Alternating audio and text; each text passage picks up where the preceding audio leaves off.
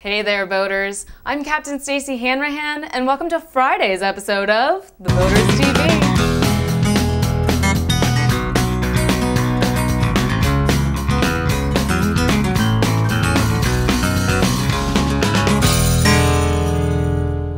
First up, our Captain's Caption photo was provided by Janie Laney. We'll reveal the caption of the day at the end of the show. Next up in Let's Make a Deal, avoiding boat lust in our blue water sailing segment.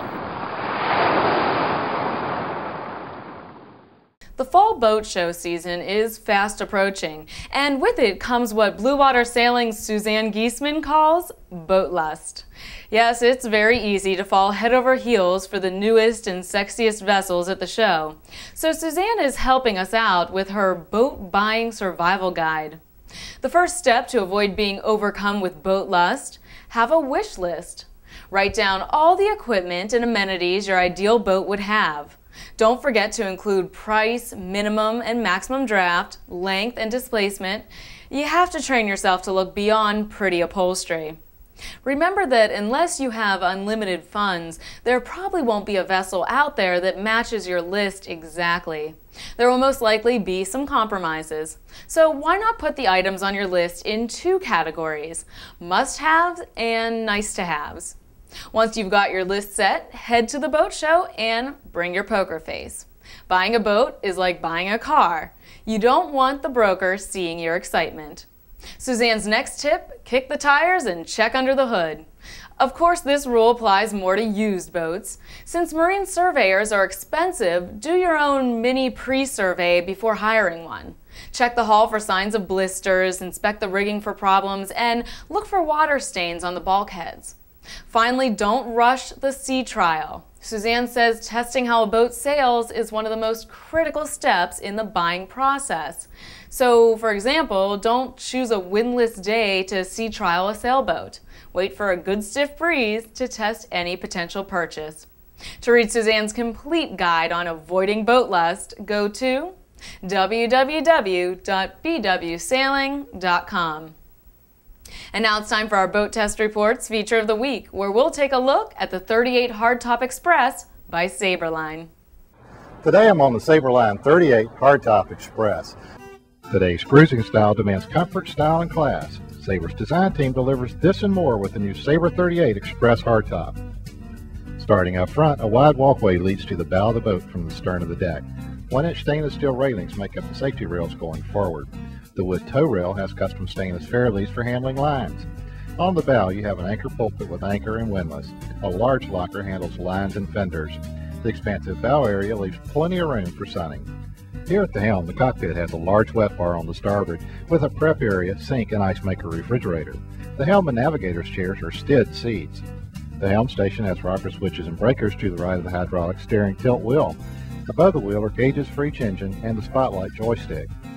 Our test boat has the optional electronic throttles for drive-by-wire. Also, we had air conditioning on both the helm and navigator station.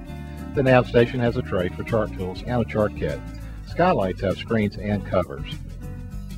The steps leading into the cabin have wood anti-skid strips, and under the top step are the battery switches. Under the next is the trash bin, and under the next is storage, and under the bottom step is a nested tool center. The room below has a galley to port, central head forward of the galley, and a spacious settee to starboard. Light switches have built-in dimmers. The settee is L-shaped and a beautiful polished wood table with 2 posts. The table can be lowered, turning this into another guest bed. At the bow end of the settee is a wine locker above, flat screen TV, and a bottle locker below. The galley has a double cooktop, covered deep sink, coffee maker, microwave, and below is a refrigerator freezer with more cabinets and drawers. The head has a vanity with stainless sink, toilet, and a circular shower enclosure. The stateroom has a cedar-lined closet to starboard, cabinets surrounding the bed, and a drawer and cabinet combo to port. Drawers below the bed wrap up the amenities in the master stateroom. The entertainment deck on this model has the optional teak gunnel tops. A bench on the deck has storage below. Fuel shutoffs are behind a door just below the armrest. Through a hatch in the deck, you have access to the fuel tank and fender storage. A transom shower with hot and cold water is at the transom door. Through the transom door, you have a large swim platform and a telescoping swim ladder. It's easy to reach the oil dipstick, fuel water saps, and the sea strainers on the 38. Batteries are below the generator. This new 38 is 38 feet 6 inches length overall with a beam width of 13 feet 8 inches. She displaces 21,500 pounds dry and carries 350 gallons of fuel. The 38 was on plane in just 11.9 seconds and at 30 miles an hour in 12.3 seconds. Top speed was 37.9 miles an hour, burning 47.9 gallons per hour. I found her comfortable cruise speed to be at 2,000 RPMs and 18.4 miles an hour, burning 15.9 gallons per hour for a range of 365 miles. Thanks to BoatTEST for that report. To see more of the Sabreline 38 HardTop Express, you can cruise on over to BoatTEST website at www.boattest.com. Now let's see what's splashing around in nautical news. Rapidly melting ice in the Arctic Ocean is exposing new shipping lanes. Waterways in Alaska's extreme north, once traveled only by indigenous hunters, are now navigable by oil tankers, fishing vessels, and cruise ships. In fact, so much traffic is expected by the Coast Guard that it opened 2 temporary stations on Alaska's Arctic coast. Scientists say the polar sea ice is half the size it was in the 1960s thanks to global warming. Some believe the Arctic Ocean will be completely melted during the summer months within 20 years. This rapid melting means that Canada's Northwest Passage from the Atlantic to the Pacific Ocean could become a regularly traveled shipping lane. What will power the ships through the passage? Well, the region itself may contain as much as 25% of the world's undiscovered oil and gas.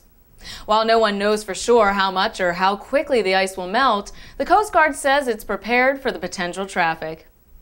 And finally today, the captain's caption of the day is, "Why is she sitting there on the phone when she's supposed to be watching out for rocks?" Submitted by Molly Ringberg.